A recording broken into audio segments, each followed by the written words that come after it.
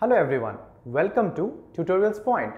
In this video, we are going to talk about a very important structure of the eukaryotic cells, which is the nucleus. So let's see what is nucleus.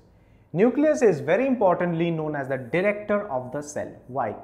Because nucleus is the place where every decision for the cell is being made. So what a cell is going to perform, what are the activities it is going to perform, all the controls of the cell, everything is decided inside this nucleus or by this nucleus. Hence, this is known as the director of the cell. It directs what the cell is going to perform. So it controls all the cellular function a cell is going to perform. Nucleus, it is present in eukaryotic cells, and we know nucleus is not present, a membrane bound nucleus is not present in prokaryotic cells. It is absolutely present in case of the eukaryotic cells, but there are some exceptions. For example, mature RBCs or red blood cells, sieve tubes of the phloem, tracheids and the vessels of the xylem. So these are the cells which does not have proper nucleus. Nucleus was first described by a scientist known as Robert Brown in 1831. Later on, Fleming, this scientist, he gave the name chromatin. So chromatin, this name was given to the contents which is present inside the nucleus. Now, so let us see what are the different structures of a typical nucleus. So the first structure we are going to talk about is the nuclear membrane. This is a very important structure. Nuclear membrane is also known as nuclear envelope or nucleolemma. So this nuclear envelope, it actually controls the nucleocytoplasmic interactions. So what do we mean by this? The interactions which is going to happen between the nucleus and the cytoplasm. So nucleocytoplasmic interactions is controlled by the nuclear membrane and also controls the exchange of materials that is going to happen between the cytoplasm and the nucleus. So this is controlled by the nuclear membrane.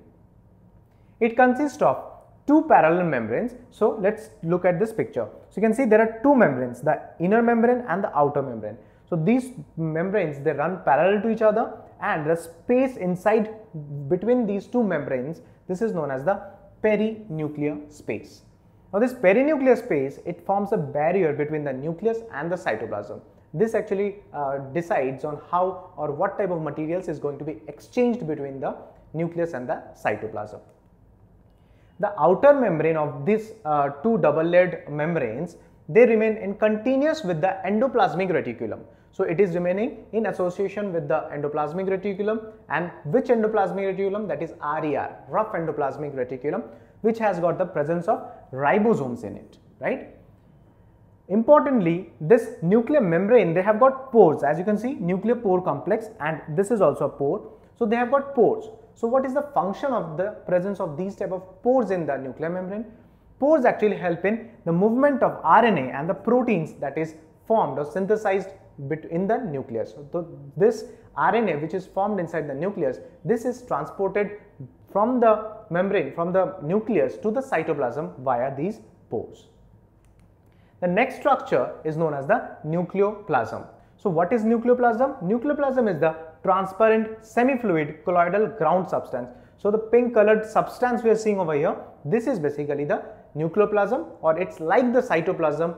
It is present inside the nucleus, that is the nucleoplasm. So it is the transparent semi-fluid colloidal matrix that is present inside the nucleus.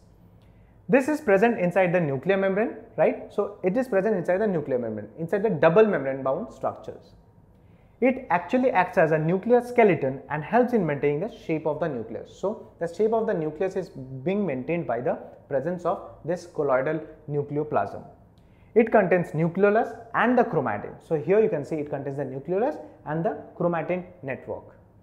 The next structure which is very important is the nucleolus. Nucleolus, this is a spherical structure which is present inside the nucleoplasm. So as you can see over here, this is the nucleus. It is a spherical structure. It is associated with NOR, that is nucleolar organizing regions of the nuclear chromosomes. These are non-membrane bound structures. They are the specific sites for the synthesis of ribosomal RNA, that is rRNA synthesis takes place inside this nucleolus. The nucleolus number and the size of the nucleolus is more or larger in case of the cells which are actively protein synthesizing cells. So the cells which actively synthesizes proteins, Here, the nucleolus number as well as its size is much bigger. So in this video, we have talked about a very important structure or the director of the cell, which is known as the nucleus.